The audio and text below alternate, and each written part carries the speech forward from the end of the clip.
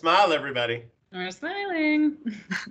Welcome, everybody, to a virtual seminar presented by Dhalla Wealth Management at National Bank Financial featuring NEI Investments. My name is Sienna Foynacy, and I'm an associate with Dhalla Wealth Management. At Dhalla Wealth Management, we strive to inspire, create, and develop positive change by optimizing your wealth with investment and portfolio management strategies that are tax efficient and built with you in mind. Our agenda today will respect your time as we aim to keep this presentation short and to the point to maximize its value. I would like to introduce the head of Dhalla Wealth Management at National Bank Financial, Romel Dhalla.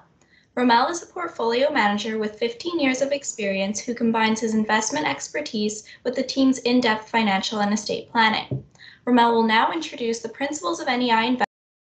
We'll then discuss their business model and opportunity, market outlook, and answer a few questions. I'd like to hand it over to Romel to tell you more about NEI Investments. Thanks, Sienna. And once again, thanks for listening in to our virtual seminar. I'd like to begin by telling you how I found out about NEI funds and then introduce the principals of the company who are with us here today.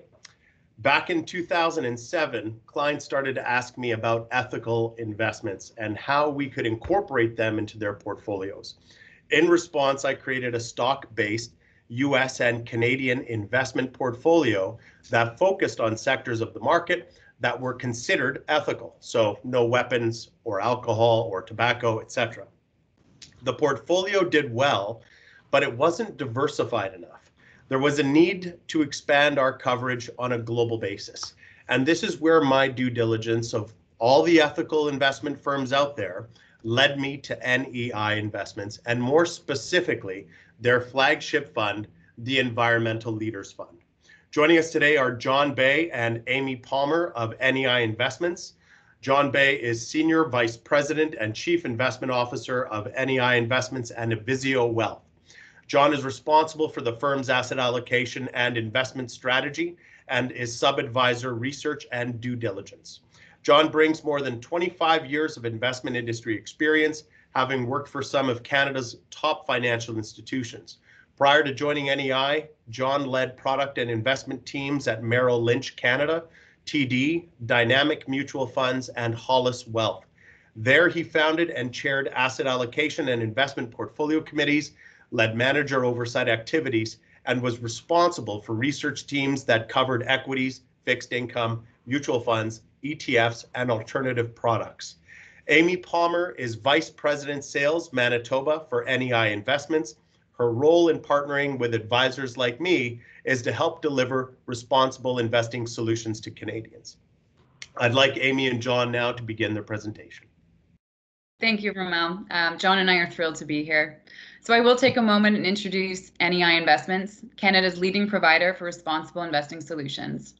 We seek to help investors grow their wealth while building a better and more sustainable future for all. Our diversified lineup of investment solutions leverages the strength of our in-house portfolio managers, our world-class sub-advisors, and our environmental, social, and governance teams. John will shed light on industry trends, and to Romel's point, we will showcase our premier solution, the NEI Environmental Leaders Fund.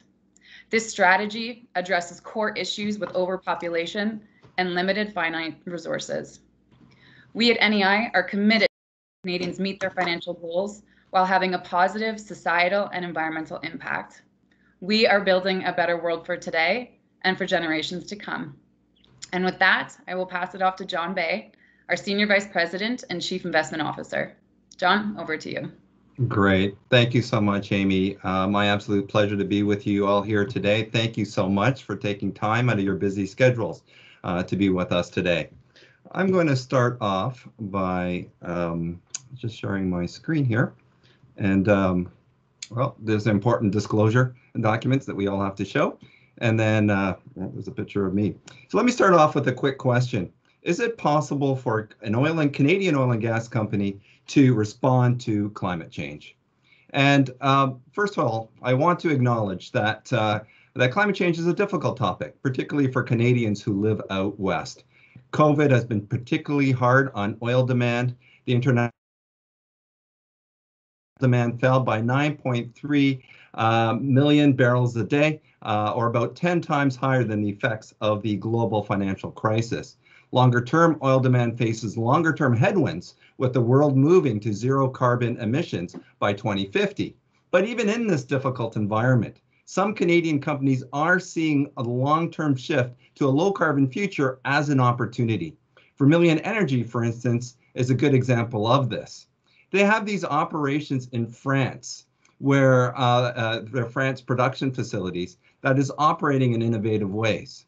They're taking waste heat from the extraction process that naturally heats water to 60 degrees Celsius and using that heat to provide an adjacent greenhouse operation the ability to grow tomatoes at an industrial scale. And they're providing this energy free of charge for the next 25 years. And because of this ingenuity, this Canadian energy company is able to grow 15,000 tons of fresh tomatoes, avoid 15,000 tons of carbon dioxide emissions, and create 350 long-term jobs that otherwise might not have been there. So instead of spewing greenhouse gas emissions into the atmosphere, they're using their oil and gas operations to use geothermal heat to grow fresh food and provide additional jobs in the local community. That is the type of innovation that we need and that will be critical in the 10 years ahead. So we enter the decade in crisis. In 2020, we've seen a healthcare crisis and a global pandemic named COVID and the coronavirus. We're seeing an economic crisis with the shutdown in response to this COVID global pandemic to save human toll on lives. We're seeing a social crisis and Black Lives Matters. We've seen an oil crisis and seeing something that I never thought I would see in my lifetime, negative oil prices, very, very briefly. And as well, we're experiencing a climate crisis. And I have a picture there of the apocalyptic forest fires that we saw earlier this year in California. So the key question is, why is all of this happening? One of the insights that we need to realize is that the current economic system is broken. That we are living beyond the means of the planet, and that's creating exogenous shocks to many systems. In my mind, there's no coincidence that in 2020 we are dealing with all of these crises. So if we want to continue to grow the economy, we need to make sure that we have a new kind of economic system, a new kind of finance where investors and lenders are putting more money to use in ways that are positive for both the planet, profits, and people. And we call that new kind of financial system sustainable finance. So as we enter the decade in crisis, the critical question is, can we end the decade with progress?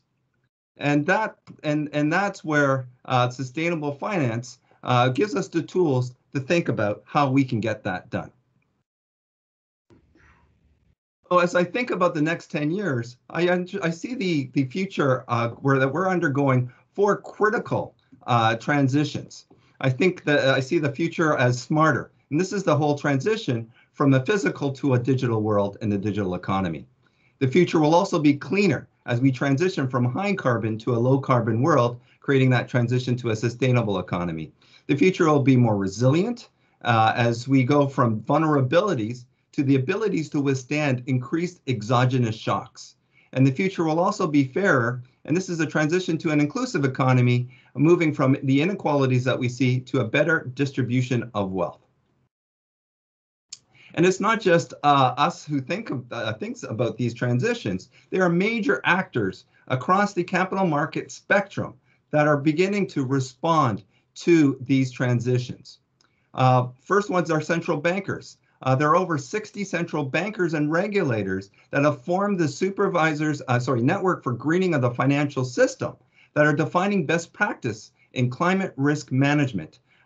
Climate risk management is becoming a big topic for central banks, and Canada is playing a prominent role, with the Bank of Canada recently being named as one of 3 organizations named to the steering committee of this greening of financial system. Regulators are also responding. If you take a look at the 50 largest economies in the world, you'll see that there are over 700 policy revisions that encourage investors to consider long-term value drivers, including E, S, and G factors, and that stands for environmental, social, and governance. And we'll talk a little bit about that more later. Asset managers are also responding to the challenge there have been over $100 trillion of assets, or 3,100 signatories that have committed that they will be investing and consider responsible investment in their investment activities. And NEI has been a Canadian RI leader and has joined this organization from the very beginning. And corporations are responding as well. In 2019, in a real pivotal event, the Business Roundtable, comprised of the 181 CEOs of the largest U.S. corporations, have declared that the purpose of a corporation is not just to serve the shareholders, their official position since 1997, but to create value for all stakeholders, including delivering value to their customers, investing in their employees, dealing fairly and ethically with their suppliers, supporting the communities in which they work in, as well as generating long-term value for shareholders. And then finally, investors are responding as well. You'll see here that in 2019, flows into responsible investments as tracked by Morningstar hit record flows in 2019. And I will tell you that in 2020, these record flows continue to accelerate. So, the bottom message from all of this here is that your portfolio can have positive environmental, social, and government effect on environmental, social, and governance issues. So let me answer the question on what is, John, responsible investing?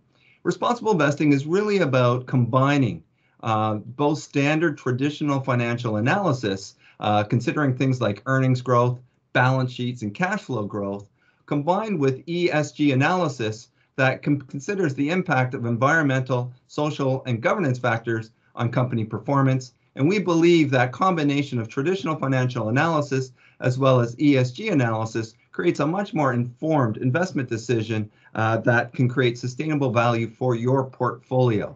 So what are ESG factors? Well, they're simply asking three simple questions. Number one, on the environment, are the companies good stewards of the environment? What's their stance on pollution? Are they, on social factors? Are companies appropriately managing relationships with staff, clients, and communities? Is there child labor in their supply chain? Are workers in their working under good working conditions? And on the governance factors, are company leadership structures diverse, fair, and progressive? And this is particularly true at the board representation, that it creates a much more diversified leadership perspective. And so why responsible investing? Well, many investors, and this is according to a recent Nuveen survey in 2020, that when asked why responsible investing, investors say, I believe investing responsibly could have a positive impact on my rates of return. And there were 69% of investors who agreed or strongly agreed with that statement. If you look at investment advisors, 70% of investment advisors, when surveyed, said that ESG, or responsible investing, can help increase the risk profile of their portfolios. But still, even though there are performance and risk mitigation effects of responsible investing, that still making a difference is still vital for many investors. And so, and the majority here is, according to this same survey, that the majority still want their investments to contribute to a better world, with 79% indicate that they wanted their investments to advance environmental sustainability.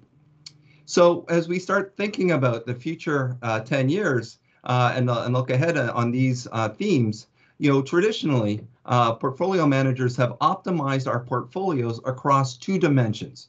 This is the risk dimension as well as the return dimension. And now we're seeing that institutional money managers are now adding a third dimension to their investment portfolio optimization process. That's called real world impact. They're not only asking questions like, what rates of return are you seeking? They're looking at what risks are you willing to take? They're asking questions on what future real world impact do you want to achieve? So what is impact investing? And so, we're very pleased to introduce Canada's first impact suite with impact equities and impact bonds, as well as an impact balanced portfolio. And so impact investing is new to many investors here in Canada. And so I thought we'd start with a definition by the Global Impact Investment Network. Impact investments are investments made with the intention to generate positive, measurable social, environmental impact alongside financial return. So let's unpack that very quickly. And what that definition is telling us is that there's three necessary components of impact investing. Number one is intentionality. Are the investments seeking to generate positive social and/or environmental impact? It's not enough to have this positive impact. So for instance, investing in technology companies may not have a strong environmental impact, but that's not intentional. So what we want to do is we want to make sure that these companies have intentionality. Second question is measurability, where these investments have social and environmental impacts that are measurable and measured. And so it's not enough just to hope that they'll have positive impact. We want to be accountable to that and measure that impact on an annual basis. And finally, the third necessary component is financial return. That this is unlike for the philanthropy, these investments seek to generate positive rates of return. And at NEI, we have benchmarked these against core portfolio benchmarks, such as the world MSCI world indices. So the impact strategy considers both financial and social returns. On here, you see traditional investing on the left-hand side, which are financial considerations only, traditional philanthropy on the right-hand side that consider social considerations only, and impact investing is truly in the sweet spot, considering both financial and social considerations. They target some of the biggest social environmental challenges that we have. For instance, on the environment, which is the far right-hand box, you'll see that we're looking to seek exposure to alternative energy, energy efficiency, effective waste management. On the life essentials, again, looking to increase the affordable housing stock, clean water, and sustainable agriculture, as well as human rights on a digital divide and education. And what's really interesting about impact investing is that traditionally, this has been the domain of private markets, and now with this impact suite, we are now being able to bring impact investing available to all investors. And just to blow out one of those themes, renewable energy sector, for instance, is a potential $10 trillion opportunity where approximately $1.5 trillion have been invested in renewable energy capacity over the last 5 years. Looking forward over the next 10 years, given what we're seeing in terms of government commitments, both at the EU, at European Union, Canada, the Paris Accord, as well as with Joe Biden now being president-elect of the United States, we see investments in renewable sector anywhere between the next 5 and 10 trillion over the next 10 years. So that's all great, John, but how do we take advantage of some of these investment opportunities? So we'd like to introduce the NEI Environmental Leaders Fund. This is Canada's largest impact equity fund. It invests in companies that are addressing some of the world's biggest resource challengers. That's water, energy, food, and waste. This is a global, proven global impact equity solution with a tremendous 4-year track record and seeks to invest in companies with faster than average profit growth. So again, what we are looking for, profitable companies that have faster than index earnings growth. They want to be innovative, leading edge impact solution investing on environmental and resource optimization themes. It's managed by Impacts Management, a recognized global leader and award-winning leader in sustainable investing, and as well, it's measurable. The environmental and social impacts of the portfolio is measured and reported regularly. And so really, if you think about the investment thesis of the Environmental Leaders Fund, it is investing in the transition to a more sustainable economy, where traditionally over the last 50 years, we've had this depletive economic model where growth has ignored social environmental costs, leading to sustainability challenges, and using the disruptions of technology, changing consumer preferences, social factors, and increased regulation, we're seeing a transition to a more sustainable economic model where growth can coincide with improved social and environmental outcomes. And that creates sustainable business models that, again, are much more durable to exogenous shocks. And so, again, if we look at the environmental markets equity universe, we can bucket this into 4 different categories, thinking about new energy. This is alternative energy, such as solar, wind, biofuels, and others, but also energy efficiency. As we save power through power networks, industrial and building, transportation and consumer initiatives. There's also water, and water is increasingly becoming a scarce resource. And so how do we ensure that as the planet begins to increase in population, that that people have access to clean water? And so this requires increased investments in infrastructure, treatment, and utilities, as well as pollution control and sustainable food, agriculture, and forestry. Again, how are we feeding the world's population in a sustainable way? This is, again, we'll have an example of this a little bit later, as well as waste resource recovery. Again, how do we increase the recycled nature of our waste and reduce our waste footprint and create better footprints from that perspective as well. The Environmental Leaders Fund is broadly diversified across these segments here. We have water efficiency, food, pollution control, etc. And again, this is the annual report card that we produce on the environmental leaders, where $10 million invested in the Environmental Leaders Fund will be the equivalent of taking 110 cars annually off the road by reducing 500 tons of CO2 emissions. Again, it generates renewable energy equivalent to 130 households of annual electricity consumption, 400 megaliters of water saved and treated, and almost 2,000 tons of materials recovered and treated. And again, it's really important to note on this slide that while we are measuring environmental impact, this fund isn't optimized to maximize the CO2 emissions avoided, for instance, because we have the dual mandate of ensuring positive impact, but also ensuring market returns or better. And so, just to give you a quick case study, we are invested in a company that has a drone. Well, this is precision agriculture that uses drones actually to control the application of fertilizers, which reduces the amount of fertilizers that need to be generated to increase the crop productive and uses less water as well as in that farming process. And the impact of this is 8.8 million tons of CO2 annually through the application of precision fertilizer, reducing the waste that is needed. Again, to reduce fossil fuel consumption, if we could take carbon emissions of 16 million cars off the road, again, this is a German industrial conglomerate that's a world leader in energy efficient technologies. And again, by saving this power, is reducing the annual emissions that we need to release into the atmosphere. So as a result, what's really interesting here is that we've been able to progress to a world that's no longer about sustainability versus profitability. So many people want to look at this world in terms of black or white, are you with us or against us? But it's no longer that binary outcome.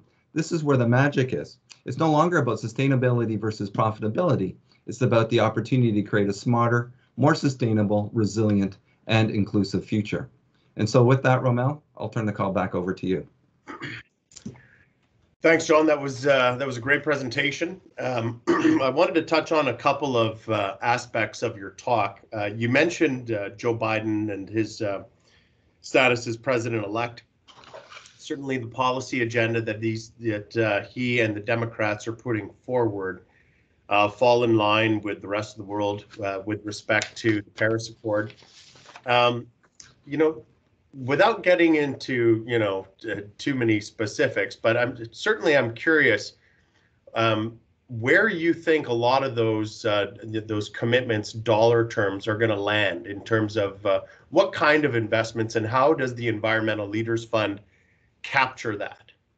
Yeah, no, it's an important question, and certainly with the election of President-elect Joe Biden, Joe Biden has certainly signaled that he will be climate change will be the center of his policy over the next 4 years. He's already indicated that they will go and rejoin, becoming a signatory of the Paris Agreement once again, and again signaling that John Kerry will take up a post as the White House National Security Council as well. And so those are very important signals to say that climate change will be an important part. He's already, his platform that he went out with was a $2 trillion stimulus package, where climate change was the centerpiece of that stimulus program. With the divided House, we'll see what happens in Georgia in January in terms of the runoff election there, but it looks like there will be a divided government in the U.S. So he may not be able to get, all $2 trillion out, but there's no question that Joe Biden is determined to get the U.S. in line with global trends, particularly in Europe, as well as even China has committed to a zero carbon economy by 2060. And again, for the U.S. to be competitive, they need to ensure that their policies are in line with this future, and we certainly expect Joe Biden to live up to his promises. Again, making sure that renewable energy is for instance, a key part of his stimulus program, which again is very growth oriented and very jobs oriented. So how does the Environmental Leaders Fund capture that? So again, thank you very much. How does it generate revenue? So again, if you take a look at some of the themes that the environmental leaders is talking about in terms of new energy, our thesis that the world will continue to invest in the electrification of the grid, requiring alternative energy, and the buildup of the grid. We invest in the fund invests in a lot of industrial conglomerates that would benefit, for instance, that move to the electrification of the energy grid in the U.S. Water efficiency, for sustainable agriculture practices. These are all things that we think will be strong themes in the Biden presidency, which are themes we are already invested in as a result of our strategy. Good. So electric vehicles, company stocks like Tesla have seen their share prices skyrocket dramatically this year in particular. Do you think investors are projecting electric vehicle companies to dominate the automobile market in the coming years? And once again, I'd like to know how Environmental Leaders, gets behind those investments and how they incorporate those returns into the fund. Yeah. So again, many countries and companies have already made commitments of moving to electrical vehicles. For instance, you think of Honda in 2025, they will be, 2021, this year or next year, they will be banning diesel cars in Europe, and by 2025, they are planning to go to a zero the traditional internal combustion engines and 100% electrical vehicles. And so you mentioned Tesla. Obviously, Tesla's been a darling of the markets in 2020, as already has the market cap greater than all of the German automakers, which is certainly incredible. But really, we believe that as it's important that the transportation sector again begins to, which is a central cause of much of the world's carbon emissions, will need to electrify. And again, the exact same trends that we see in the U.S. are already happening in Europe, and will require industrial companies that make component parts that will help companies reduce their carbon footprints in cars and other industrial processes. And again, this is certainly a theme that we think will continue over the next 10 years. And certainly environmental leaders are looking for companies. We don't have Tesla in the portfolio, but because one of the things that we are looking for is strong, profitable companies with strong, profitable earning growth profiles. Mm-hmm. So Tesla's not in the portfolio. That's interesting. I think a lot of people would argue that electric vehicle companies' stock prices are way overvalued. Perhaps that's part of the rationale behind not including it in the fund at this time. Yeah, so again, it doesn't fit the profile of the fund in the sense that, again, we're looking for companies with strong profitability as well as decent valuations. And so, certainly there are themes that have gotten the imagination of the investment public that are not generating a lot of profits. That's not the way the Environmental Leaders Fund is investing in.